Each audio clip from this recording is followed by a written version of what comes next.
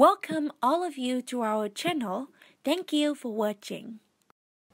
I was raped by my boss and my wife. I went on a business trip with my boss and his wife. They offered me some sparkling water on the drive to the hotel. I tasted something funny, so I stopped drinking, but nevertheless felt dizzy and woozy. When we got to the hotel, I tried to make eye contact with the staff, but they just averted their eyes. Probably because my boss comes there all the time and books everything under his company's name, and five-star hotels are known to protect discretion. I end up going to my room and they both follow me and take my key and open my door for me. I felt so cornered and scared, and my brain was moving like it was underwater. I was supporting myself over the desk, and then my boss grabbed me and started fondling me, and his wife joined in, and penetration soon followed. Afterwards, I should have run for the door, but I felt humiliated and defeated.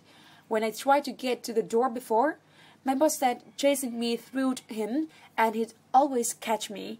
My boss and his wife made me get into the bathtub and filled it with soap and washed my private parts, and in a night. They were so thorough, and afterwards made me use baby wipes on them. No so trace of sex remained. Now I'm back home. I had to spending another 2 days with them because I was terrified of what they'd do. The other 2 days were fine, but they bought me gifts and told me how much they cared about me. They also said they were going to give me a raise, which I really need to support my sick brother. I can't do anything that reminds me of sex. I can barely even wipe myself after going to the bathroom that has a strong taste. I run over what they tell me inside my head, like that my vagina and anus is stretched and will never truly stretch back because they were molded to accommodate his penis, and that any person I try to have sex with will know. The worst part is that I feel emotionally connected to him and his wife, almost like a sixth sense of love, and I wish for them to just be nice to me.